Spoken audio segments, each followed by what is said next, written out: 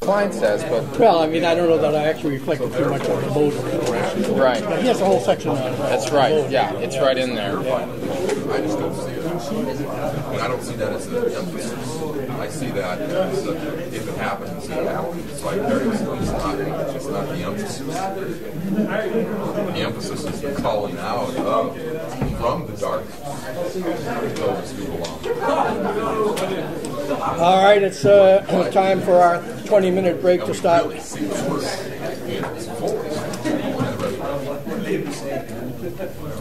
We don't see it in the glorification of culture pre-resurrection, but it's in the resurrection. If you're changing the character, we say it's in the glorification of culture. All right, let's move on now from chapter 2 to chapter 7. Chapter 2 has already, I think, demonstrated the basic point about eschatological patterning, that it shows that the kingdom of God doesn't come as kingdom of power and glory. The stone doesn't become a cosmic mountain until and after it has put an end to the world kingdom totally and pulverized it. And as I say, the premillennial scheme wouldn't fit into that, and it's also discouraging to the optimism of the postmillennial view as well. Well, now the same points are established by the vision of Daniel 7 of the four beasts, and even more vividly so. Maybe just before looking at that, we could describe the critical view, the Messianic view, and the dispensationalist view of what's going on here with the fourth beast through the 10 horns, and then the little horn, and then the figure of the Son of Man, just quickly setting up the possibilities that you'll find. So we'll deal first with the fourth kingdom. And the beast itself,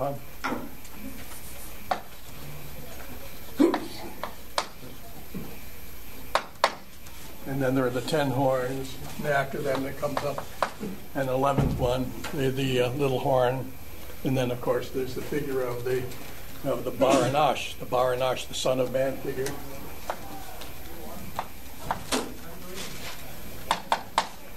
And first, let's note the critical views. Remember, we did something like this for the 70 Weeks passage, and you know how the critics are bent on ending everything in the book of Daniel by the 2nd century BC. And so they're going to be doing the same thing here. That's the beast, 10 horns, the little horn, and the Son of Man. Okay. All right.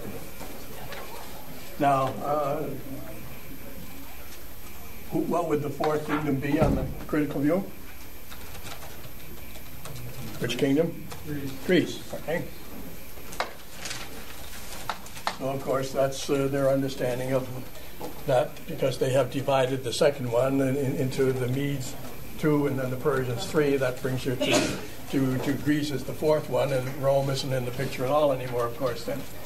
And now on that basis, the 10 horns would be 10 Seleucid kings after the death of Alexander and the breakup of his kingdom into 4 parts. Then we, in the book of Daniel, we're especially concerned with Syria, where the Seleucids reigned, and with Egypt, where the Ptolemies reigned. And in their interpretation of this passage, then they are looking to Syria and to a succession of Seleucid kings. And what they try to make out, the little horn, of course, for them is going to be Antiochus Epiphanes, all right? So the great persecutor of the Jews, about 171 to 165 BC, the disruption of the temple, and then the Maccabean restoration of things, about 171 to 165. That's Antiochus Epiphanes. It's going to be their little horn. And so they try to make out, with various gymnastics, that there were just 10 kings leading up to him. And, you really can't do that, but that's what they suggest. And then, if Antiochus Epiphanes is the little horn, then what is represented by the Baranash, by the Son of Man figure? And here they have a couple of views at least. One view is then that the one who delivered, of course, from the Antiochus Epiphanes trouble was one of the Maccabees, Judas Maccabeas, and so that would be a suggestion. And we encounter the question once again with the figure of the Son of Man of individual or corporate. Even for us on our Messianic view, why we've seen repeatedly how Messianic designations can be either individual or corporate, and then there's a recognition that that's also true in these passages. For example, we can speak about the king or the kingdom. That's the individual, and it's the corporate. Well, if you're going for an individual interpretation, and Antiochus is the enemy, well, Judas Maccabeus would be the individual. If you're going for the corporate one, after all, when you come to the angel's interpretation of the scene where the Son of Man receives the kingdom from the Ancient of Days, when you come to the angel's interpretation, he speaks about the saints possess the kingdom, and so you have a corporate dimension to it. And recognizing that, then the suggestion would be that the Jewish nation as a whole, the people of God as a whole, would be the Son of Man. Now, however, another distinctive approach to this is to understand this Son of Man as an angelic figure. And this involves the comparison then of what is predicated here in Daniel 7 concerning the Son of Man and what is attributed in Daniel 12 to Gabriel, Hasar Hagadol, that great prince, as he is called, of the nation in Daniel 12, and the very similar roles, functions, achievements, and in recognition of that, and that's on the right track in my judgment, to see that connection. And Gabriel then being an angel figure, and in terms of the critics' understanding, that's all he is, whereas, of course, for myself, going along with this connection, I would see, of course, Gabriel as the angel, the Messianic angel. But the critical view I'm describing isn't doing that. It's just saying, here's one of the angels, Gabriel. And if you're looking for an individual fulfillment of it, he's the one. He's the particular angel. If you're looking for a more corporate interpretation, and on this view you see the holy ones of the Most High is a description of angels. It's not a description of human beings at all. And so corporately, these holy ones of the Most High would just be the whole company of the good angels. So two views, one human, the other angel, each one with either an individual or a corporate fulfillment, and with some interesting possibilities actually being recognized by this critical view at this point, although unfortunately not seeing the whole picture and therefore not seeing the messianic aspect of the thing.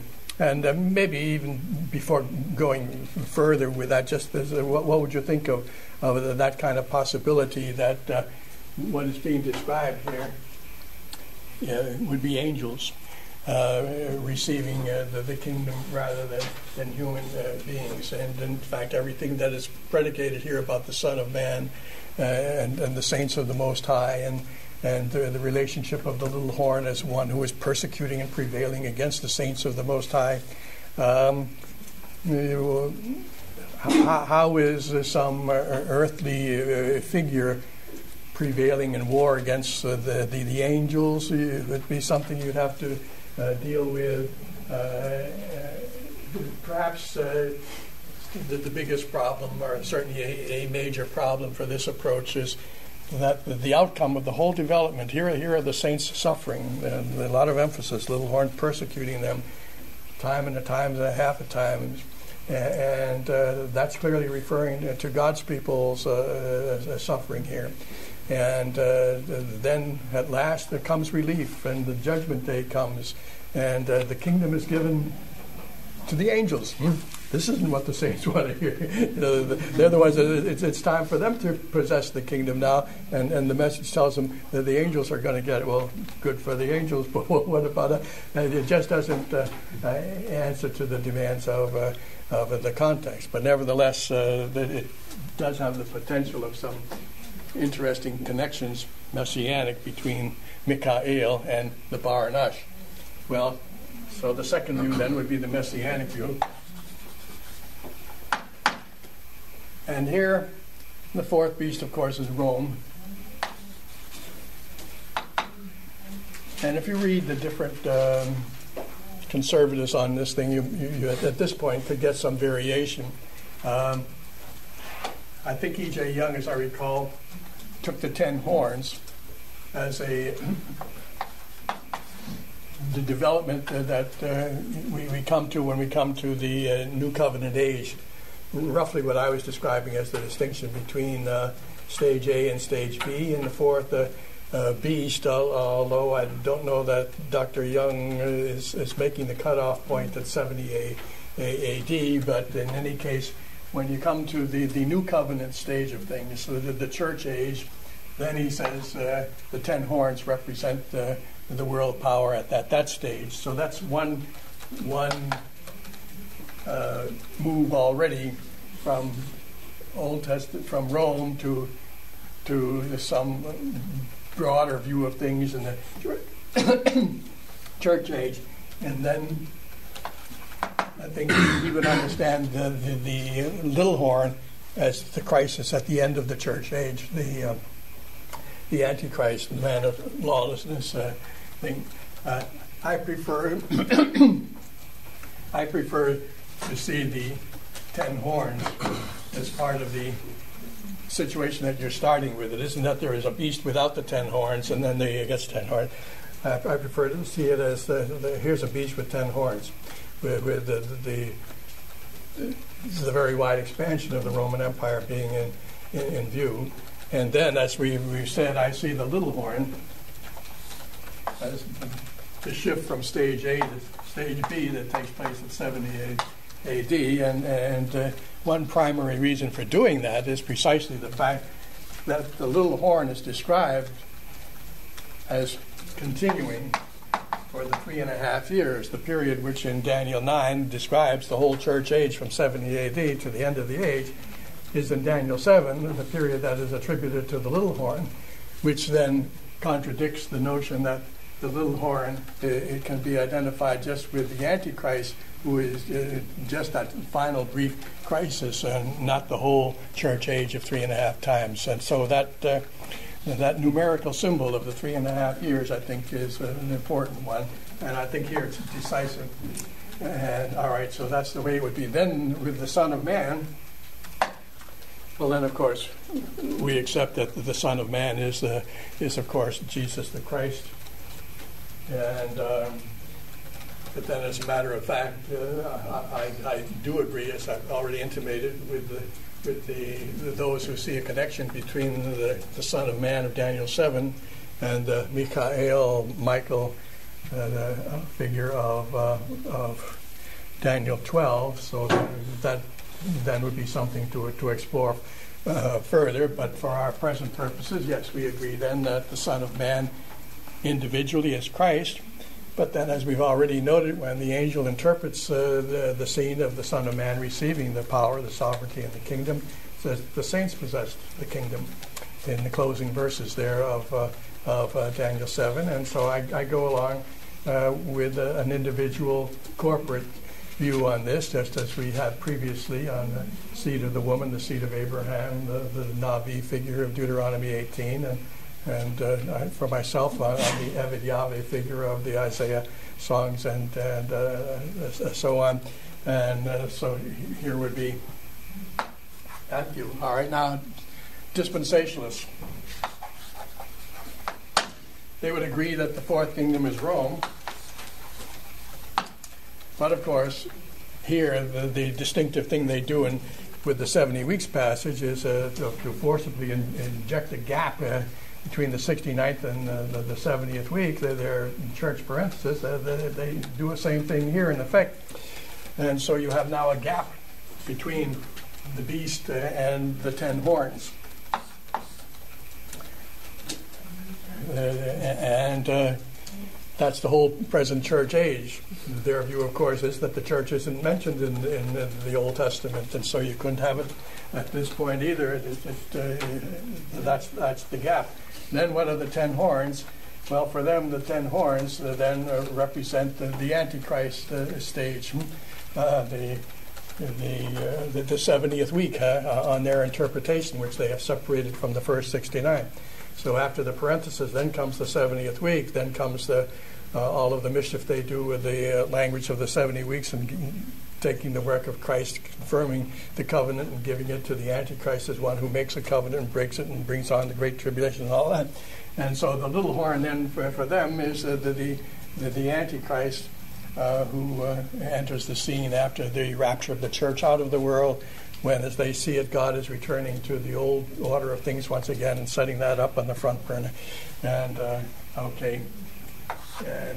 now so that they see it as the revived Roman Empire, and so you're familiar with that language. What happens at that time is a reviving of the Roman Empire, and it was because of that supposed connection that they could identify the coming prince with the Antichrist, and yet say that the Roman legions were Antichrist's army, because they think that the Antichrist, what he leads, is a revived Roman Empire. And for them, of course, at least they would agree here that the Baranash is Christ. And so these are the possibilities. And then, of course, with all your pre, post, and variations to be worked in, well, I don't know how the critics will be working that in. They wouldn't be interested in doing it, I guess. But the various ways in which Messianic and dispensationalist views could work themselves out. Well, these are some of the options.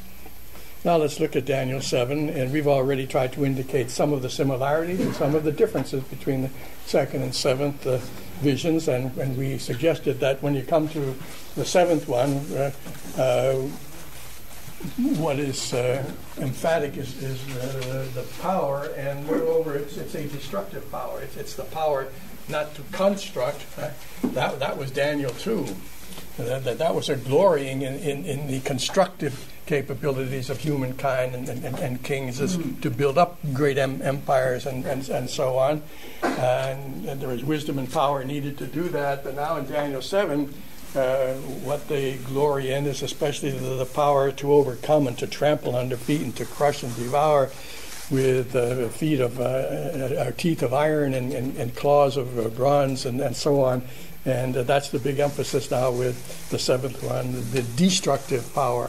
The destructive power of the fourth kingdom, and exercised among themselves, with each kingdom in turn trampling on preceding ones and crushing them, especially when you come to the fourth one. But with the special aspect now that they direct this crushing, destructive power against God's people. So there is the hatred of the saints that brings out the more radical religious conflict that we're dealing with the Antichrist power and the church.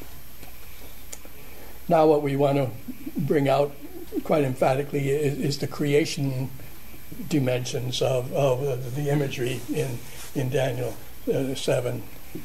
Already in Daniel 2, we might have outlined things in terms of a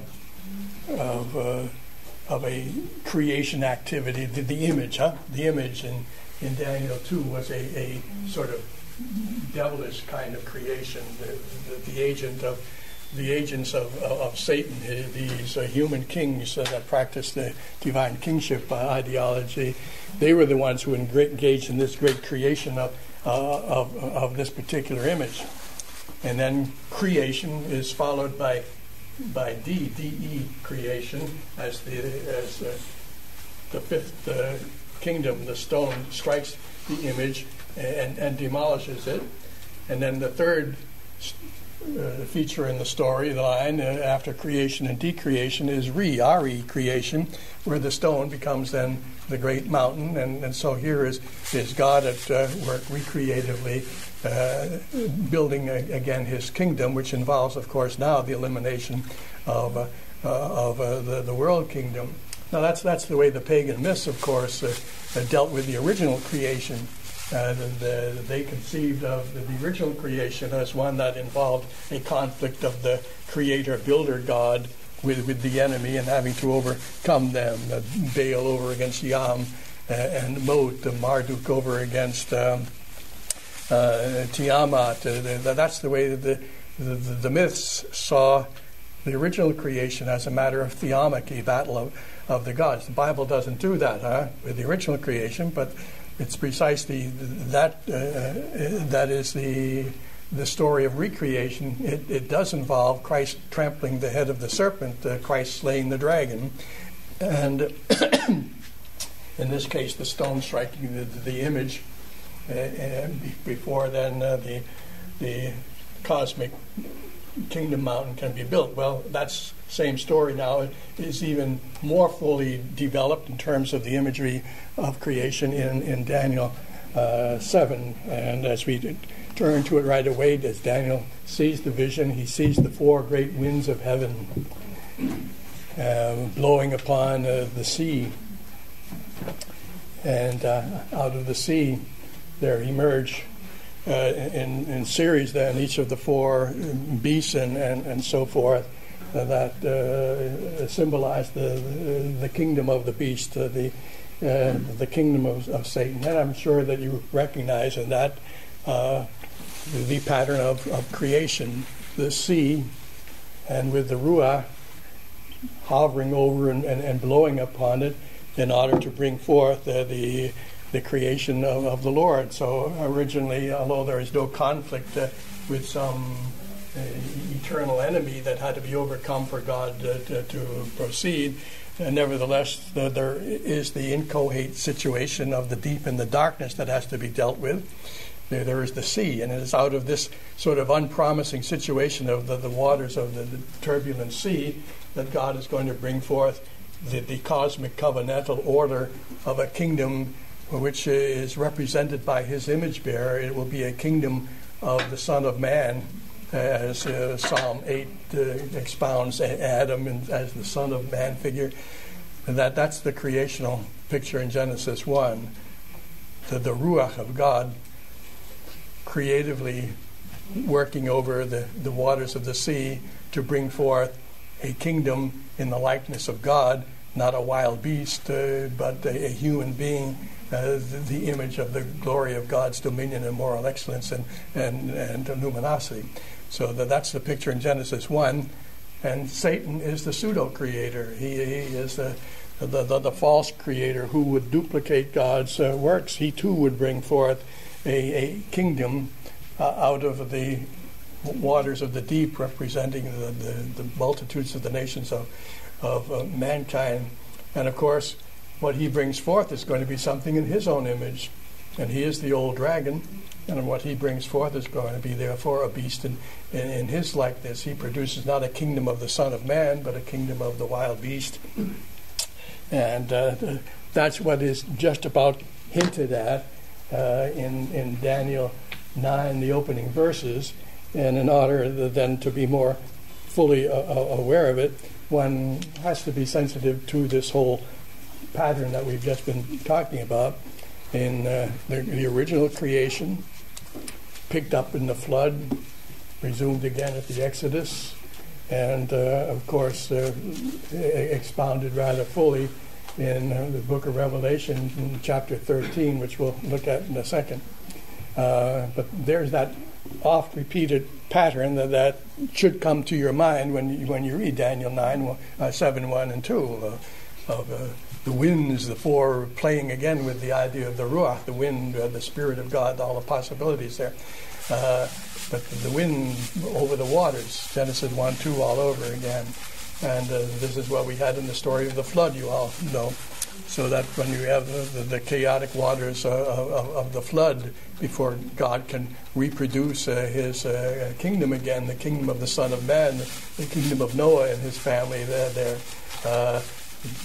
Genesis 8 verse 1 tells us once again about the Ruah over the waters, and it's from that point on that the waters abate and things move forward constructively to the emergence of the kingdom of God from the waters of the flood. And at the Exodus, at the Yam Suf, once again, it is the glory spirit that is leading them and hovering over them, Deuteronomy 30, verse 10, and so on, that leads Israel out of the waters. And once again, we confront the reproduction of God's kingdom, the heavenly kingdom, in Israel, the people of God, in the tabernacle, the house of God, and so on. So repeatedly, wind, the ruach, whether wind or spirit, over waters is prelude to creation in the image of the creators, and that's everywhere. And let's turn then to Revelation 13, which picks up rather closely then on Daniel 7.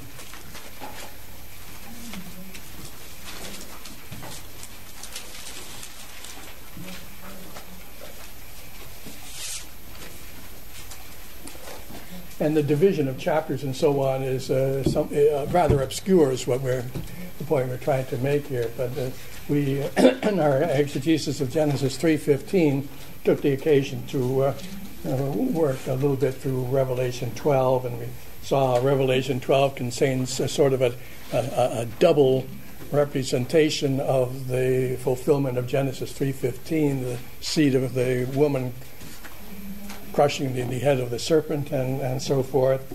And that story was told in terms of the man-child born of the woman who overcomes the dragon who would swallow him up, and the Son of Man is caught up to heaven, and so on.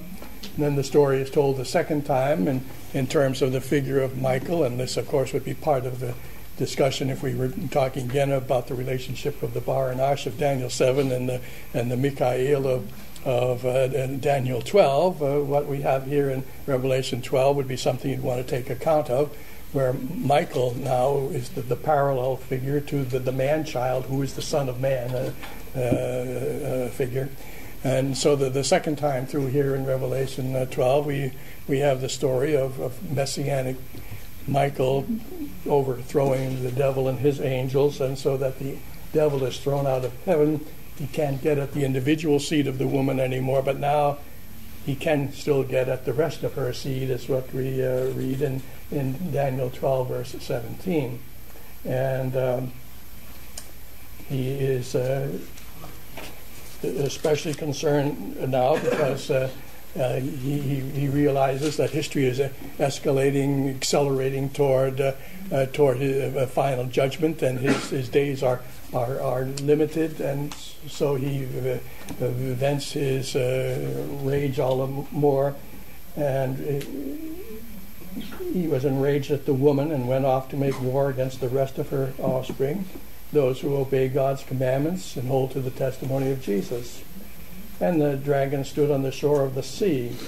Now there, I don't know what your version does, the NIV I'm looking at here takes this first verse from what they call chapter 13, and divides it in two, and attaches it to the paragraph which represents chapter 12.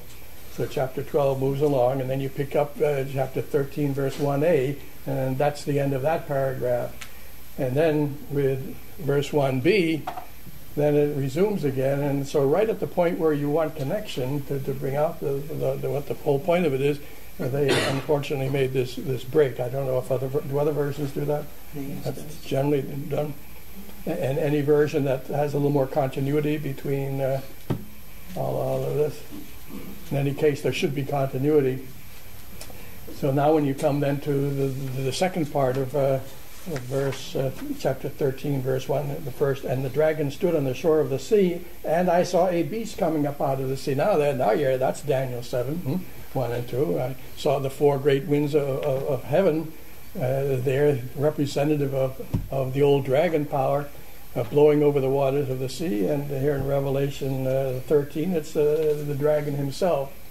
And he's on the shore of the sea, and the beast comes out of the sea, obviously at his behest. So the dragon is there as the pseudo-creator, and he brings forth and he's the one with the 7 heads and the 10 horns, and therefore what he produces is a kingdom of the dragon, and not of the Son of Man, a kingdom of the dragon, a beast which had 10 horns and 7 heads, with 10 crowns on his horns, and on each head a blasphemous name. The beast I saw resembled a leopard, and had feet like those of a bear, and a mouth like that of a lion. The dragon gave the beast his power and his throne and great authority. Leopard, bear, lion, the first 3 beasts of Daniel 7, no doubting the connection. But here, all sort of welded together in a representation of the 4th beast.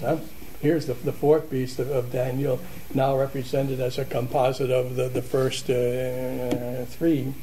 And the dragon gave the beast his power and his throne, great authority. And then it goes on with something of the history of the 7 heads, which we want to say a little bit more about as we come to analyze what, in terms of the book of Revelation, is the little horn of Daniel 7. But in any case, right now, we're just trying to establish the thesis that we have creation imagery. And here is Satan's counterfeit creation. So our themes in Revelation 13 are going to be pseudo-creation. And we could have used that same term, I suppose, in Daniel 2. In Daniel 2, we said we started with creation. Well, it was the pseudo-creation of the image. And then we moved on to decreation and recreation. Well, that's the outline as well here in Revelation 13. Here's the pseudo-creation, the emergence of the 4 beasts from the sea. And then, of course, there follows the decreation, which is the destruction of the beasts. And then there follows the theme of recreation in the form of the Son of Man and his investment with the kingdom and the dominion and so forth.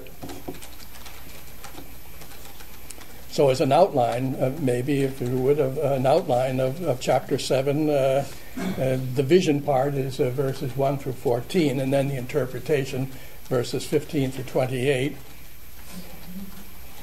And within the first 14 verses of the vision, verses 1 through 8 are the counterfeit kingdom, the world kingdom. Verses 9 through 12 then would be the judgment of the world, of the beast, and so on, which is the work of decreation. And then verses 13 and 14 would be the vindication and the inheritance of the saints, so the recreation. Verses 13 through 14, and then with each of these things develop somewhat. You have to read the interpretation too to fill out the details. For example, the business of the key thought of the beast persecuting the saints actually comes out only in connection with the interpretation a little later on. Well, now let's then look at this beast and the little horns.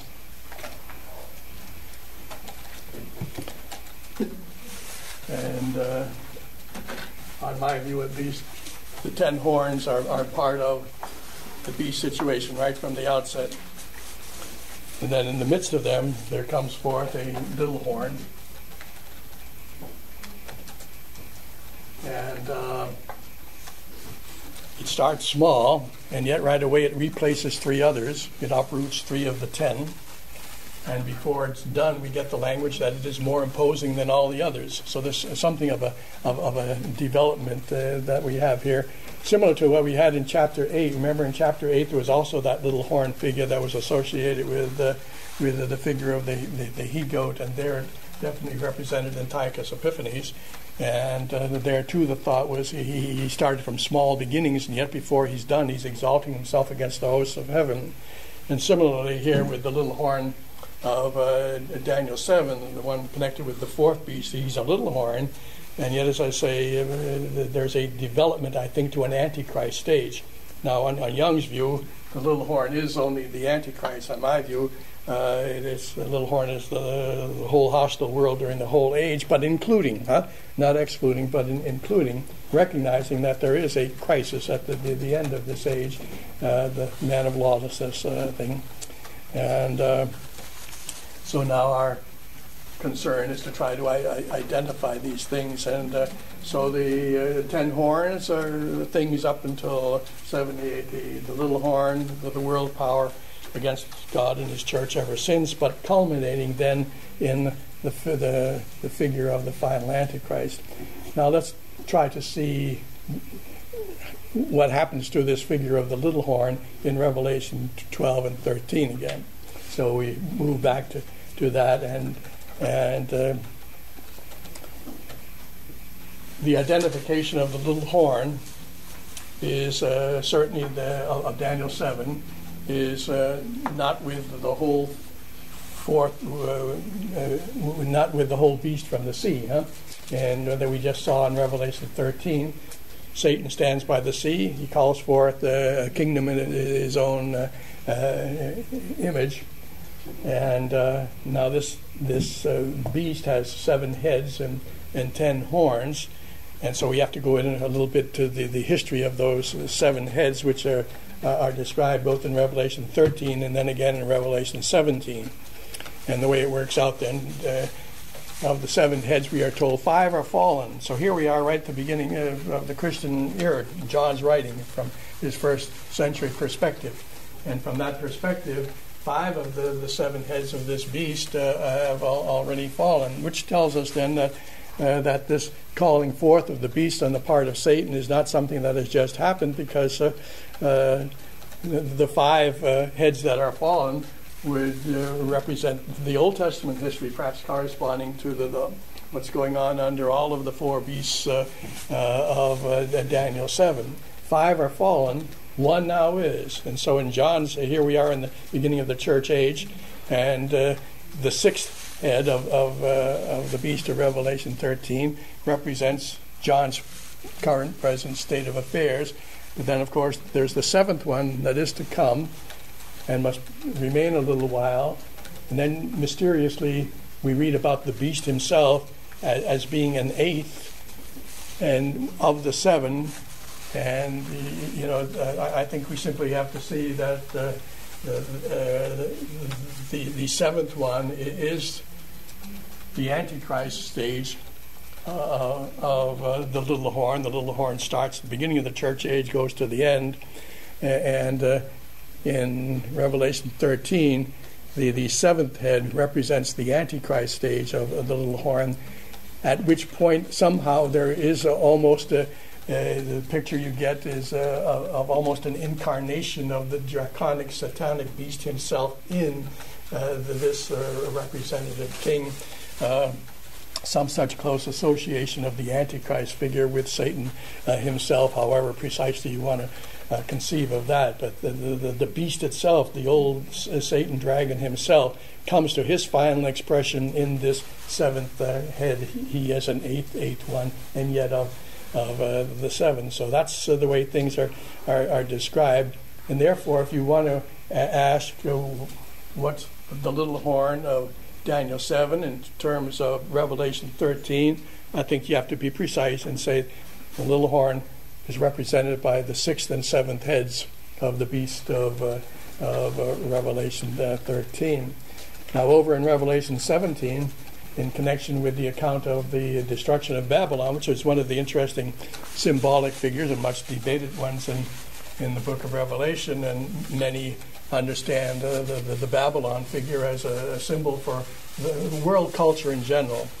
World culture in general is over against the beast figures, which would represent the political formation, the kingdom formation of it. But for myself, I don't think that does justice to the data in the book of Revelation. I think that the Babylon figure, the harlot, the great city there, is very clearly the apostate church. It's the first time it's spoken of, and it's identified as in chapter 11 as the the great city, which is where the Lord was crucified. Now that's the covenant community, the apostate covenant community, and not just the world culture out there in general.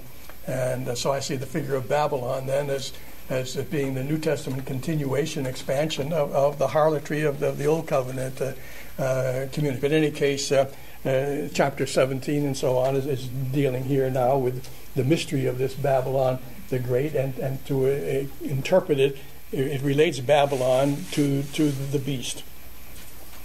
And she is seen as riding on the back of this beast. And as you move through the chapter, we read about the mystery of the woman and of the beast that she rides, which has the 7 heads and 10 horns. The beast which you saw once was, now is not. Now, in chapter 13,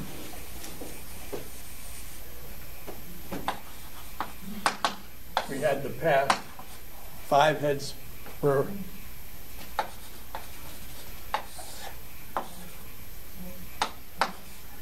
and then the present and future were represented by the 6th and 7th heads, including a crisis here.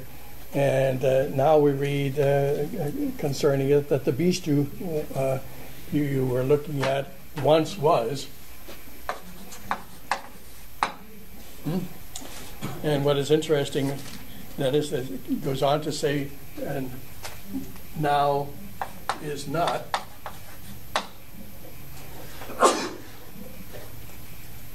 And future will come up out of the abyss and go to his destruction. And maybe we could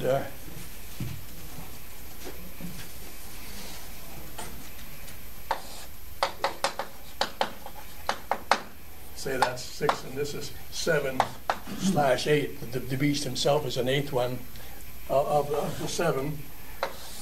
But now in Revelation 17 that we're looking at, the beast was, he is not, but he is to come.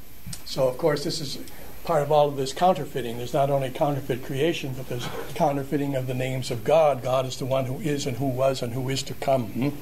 And so the dragon or the beast is the one who was, and now not is, but is not.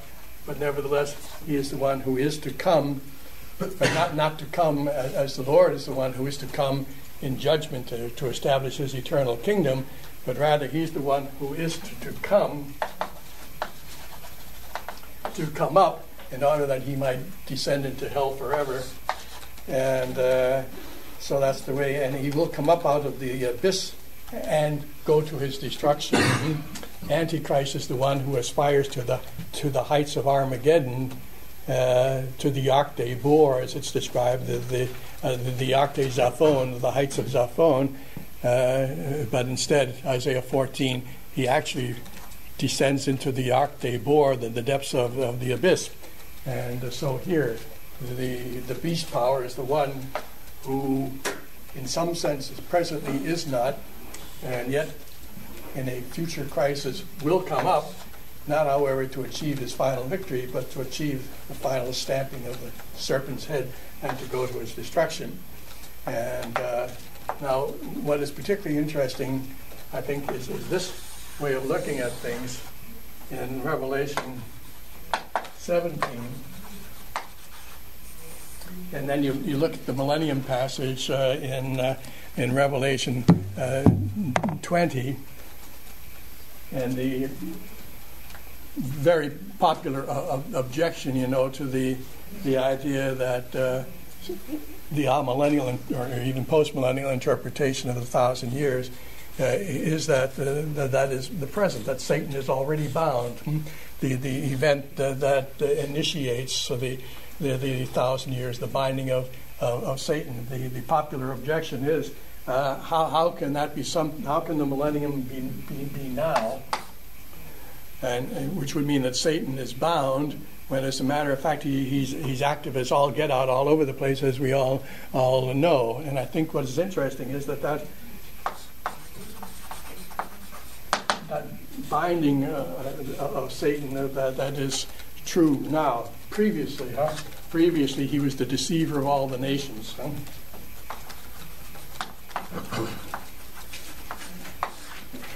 But now he's been bound by the strong man, and he's no longer able to deceive all the nations.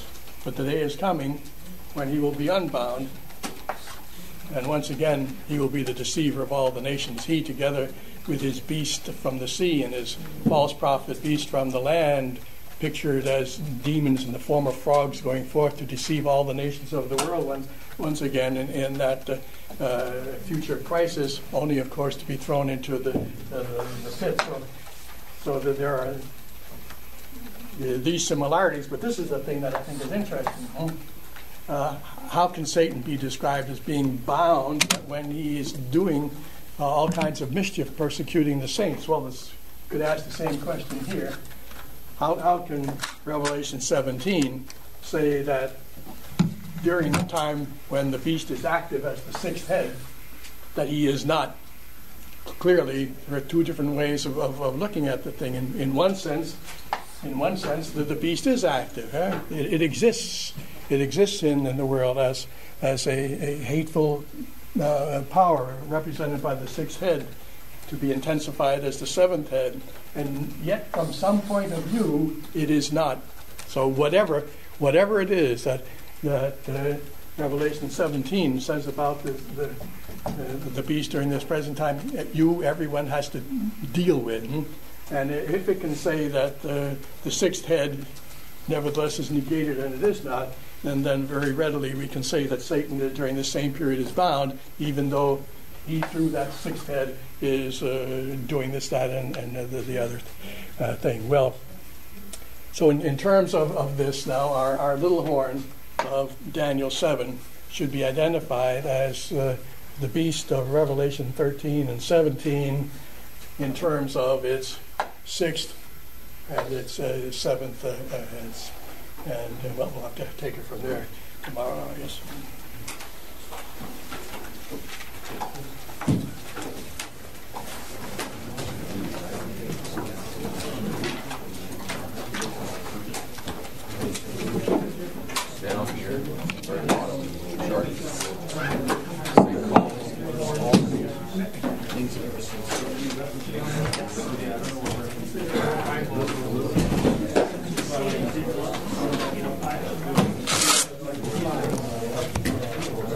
That sort of loss is going through. What was the reference for this, the past 6 and 7? That's chapter 17. No, that's chapter 13, I guess. Oh, chapter 13, okay. Because I was looking at 17, I was seeing this in 17 and going, This is 17. 13, okay, thank you. What? She took it. I knew that. Well, I let her borrow the CD. Oh. It was leading up to the Right. Sound good? Right? Oh, great. That's a change. How's Emma? Huh? How's Emma? She's doing well. She's going to be 8 months. Behaving? That's deep. Is that what you said? She's doing well. She's behaving, yeah. She's going to be 8 months this week. It's fun. Joy of your life. Oh, yeah. Always.